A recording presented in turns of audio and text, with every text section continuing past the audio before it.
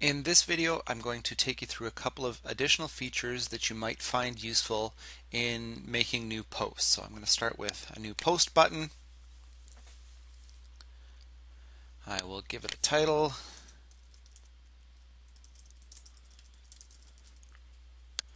I will paste in some text that I've already copied. I'll put in a picture just for fun.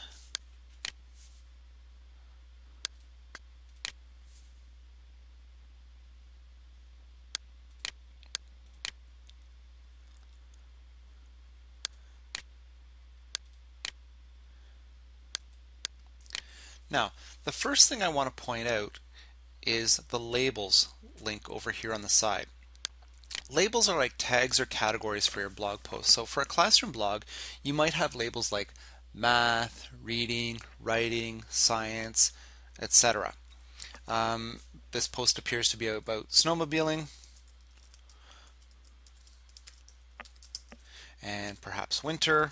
So I'll add those tags. Now, labels become useful because students and parents can use them to quickly filter through your blog.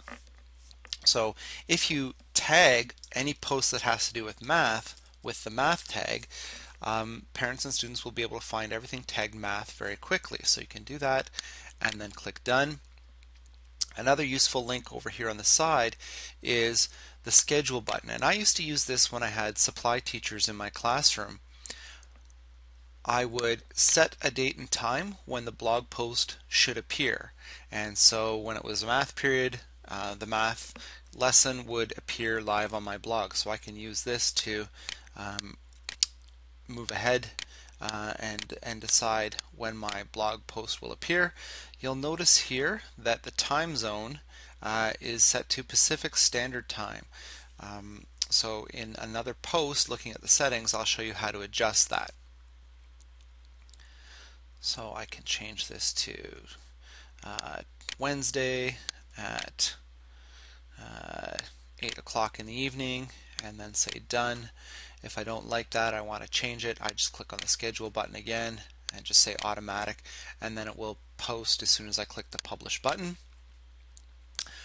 Location, you can put in a location for your blog post. I tend not to do that because they're always associated with my class at my school. If you would like to change the commenting options here, you can do that. This can be done individually for each post, but in another video I'm going to show you how to set the overall options for your blog. So I'll just say done. So now that I've shown you those posts, I'm going to click publish.